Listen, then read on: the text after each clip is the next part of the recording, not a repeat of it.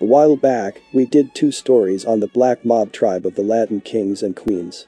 Today, we will talk a little bit about the Queens faction. Just for some background on the structure, the Black Mob has a recognized leadership hierarchy and a code of conduct that members must follow. The day-to-day operations of the Black Mob are run by a 5-person structure, in which the leaders are identified by their crowns. The members of the Black Mob in the Bronx, Queens, and Brooklyn have historically had separate reporting structures, each with their own crowns, but the members from all 3 boroughs met regularly and coordinated activities through the Bronx leadership, which ultimately oversaw all the Black Mob activity in the New York City area. In approximately the summer of 2019, the organization structure has consolidated into a single crown structure for the entire New York area. Guerra has been in the Latin Kings since he was 16 years old. He has been a member of the Black Mob tribe for most of that period, and in fact was one of the founding members of the Black Mob branch in Queens, New York. According to his fellow gang members, even within a gang well known for its violence, Guerra has a reputation for being a hothead who is violence-prone, often with very little provocation. His nickname, Guerra, which is Spanish for war, is a testament to this reputation. Guerra has been in and out of jail since age 17 and has accumulated at least 14 prior convictions. A number of these convictions were for violent offenses. For example, in 2005, Guerra had his first arrest for assault. He was adjudicated a youthful offender and sentenced to 1 year of imprisonment. But in 2006, after that conviction, he helped to attack a man in the head with a glass bottle and kick the victim in the head and body until he was unconscious, leaving a large laceration to the victim's head. For that assault, Guerra received an 11-month sentence. In 2010, he was convicted of a weapons charge after stabbing a man in the chest with a knife. For that crime, he was sentenced to another year of imprisonment. In 2015, he was arrested for threatening a person who asked him to leave a bar. Guerra said he would be back with his boys and acted as if he had a gun in his shirt. The case was pled down to criminal trespass. In 2016, while he was incarcerated, Guerra punched another inmate and broke the inmate's jaw. In addition to these violent offenses, the defendant incurred a steady stream of larceny arrests and convictions for stealing large amounts of merchandise from department stores. Like many members of the Black Mob, Guerra sold large amounts of dangerous drugs. A cooperating witness who was a member of the Latin Kings, CW1, was introduced to Guerra in approximately 2017 by Latin King, Wisdom. Guerra was introduced to CW1 as the founding member of the Black Mob in Queens. After meeting CW1, Guerra began to regularly supply CW1 with heroin. Guerra supplied approximately half a kilogram of heroin at a time. At some point after meeting Guerra, CW1 formally joined the Black Mob. In 2019, CW1 met with Guerra on multiple occasions at the direction of law enforcement. These meetings were recorded. In these meetings, Guerra discussed his narcotics operation. For example, on April 14, 2019, Guerra met with CW1 and discussed a potential cocaine transaction. During this meeting, Guerra told CW1 that Guerra's girlfriend has connections in the cartel who can ship them bricks of cocaine, which Guerra then sells. Guerra quoted CW1 a price of $30 per gram, told CW1 that he would let CW1 know when they received another shipment of cocaine, and also told CW1 that he had a source who could sell firearms to CW1. Guerra and CW1 continued to text and call about the transaction in the days following, including a May 17, 2019 recorded call, in which Guerra said that he and his girlfriend were going to pick up dog food and the white girl, which CW1 understood to mean heroin and cocaine, and that Guerra could sell CW1 both.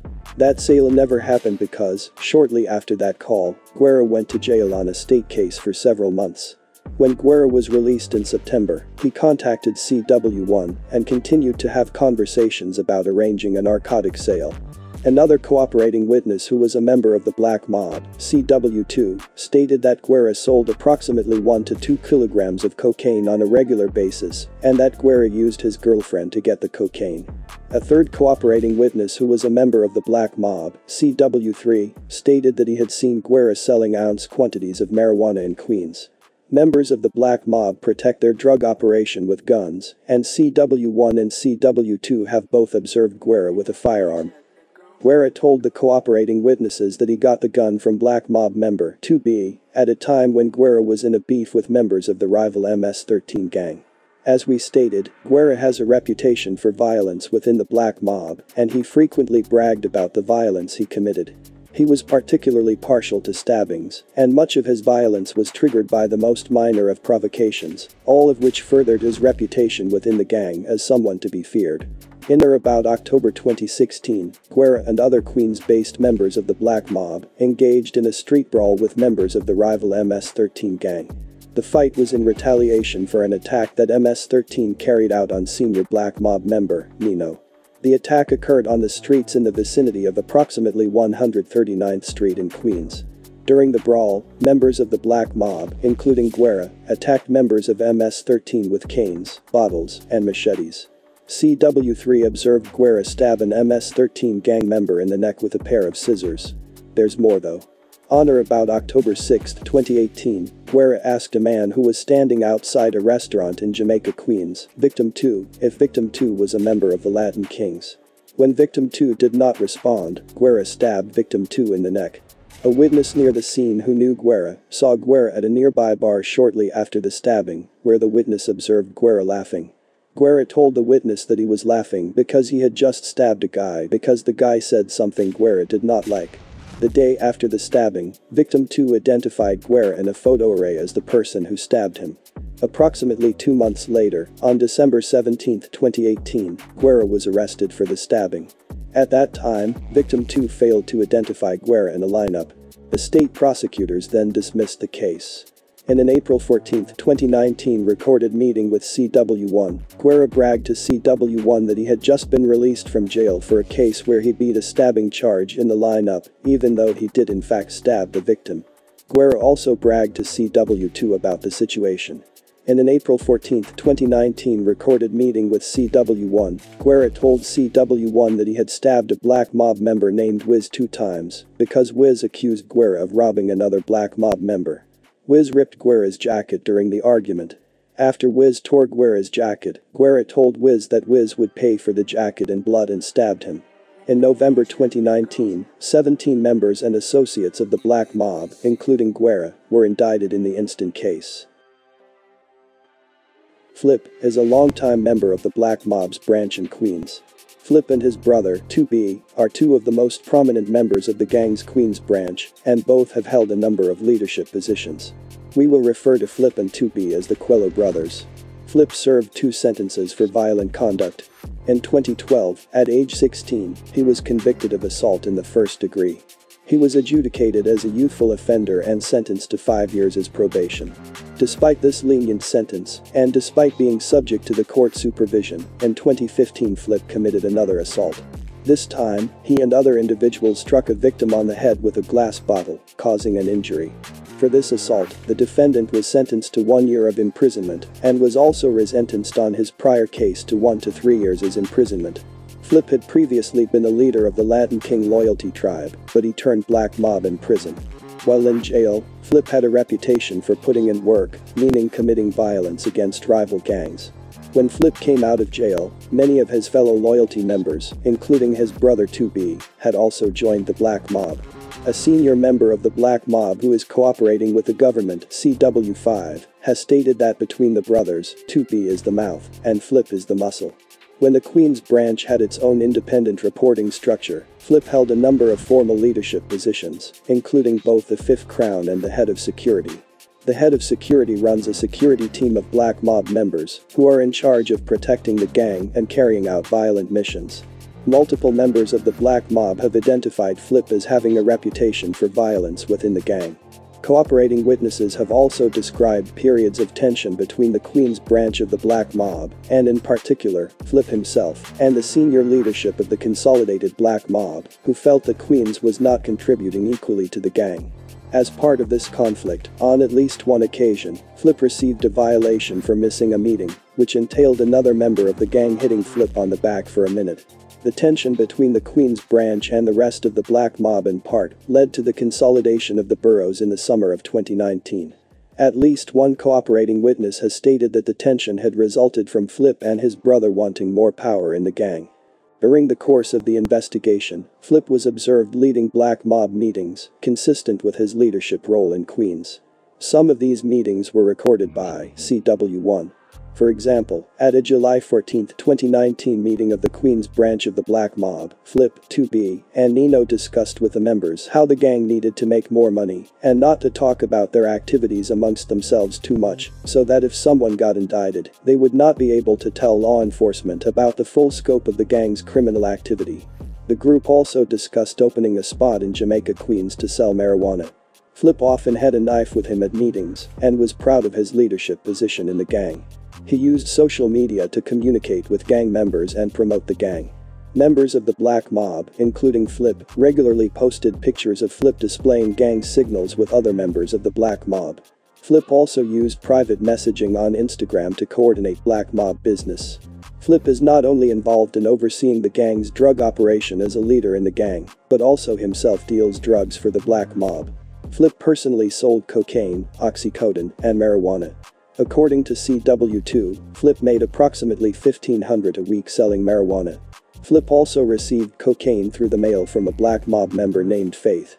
CW2 has also seen the brothers bag up cocaine at their apartment. The Quillo brothers also kept a revolver in their apartment to protect the drugs.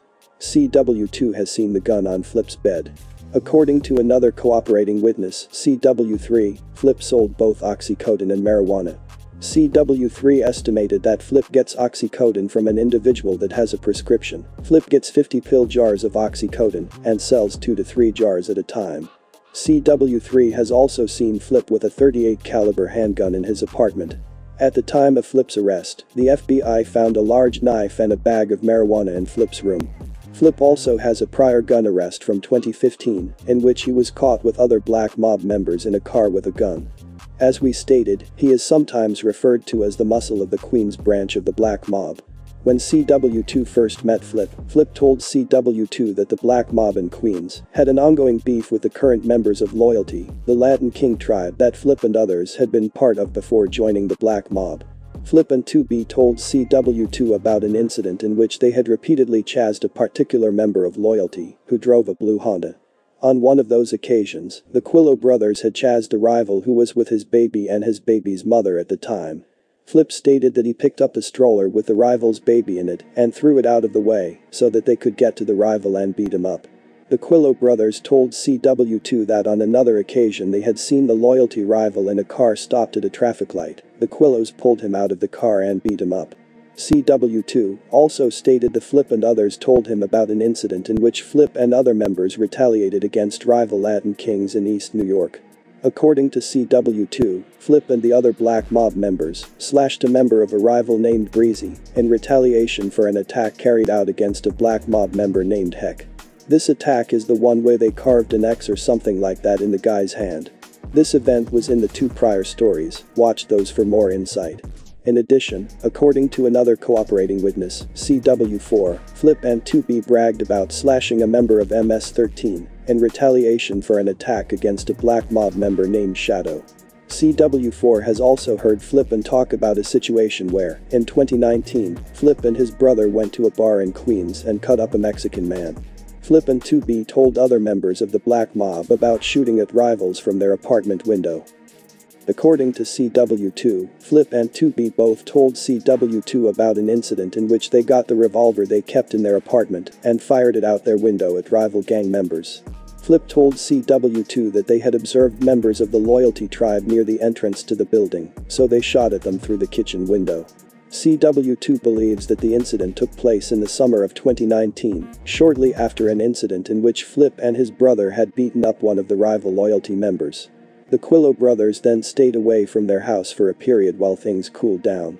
According to CW1, 2B told CW1 that he had to give a firearm away to another Latin King too, because Flip had fired out his apartment window at some rival gang members.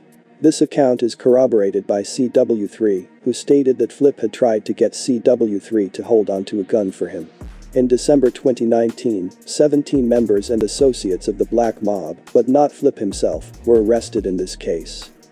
According to CW5, a senior leader of the Black Mob, after the December 2019 takedown, there were rumors that Flip and his brother were going to start their own tribe of the Latin Kings. Since Flip's arrest in the summer of 2021, he has continued to affiliate with the Black Mob, though, including by throwing up gang signs in jail. There is not much else to say about these guys though, and this about wraps it up for this one. And as always, stay low and thanks for watching.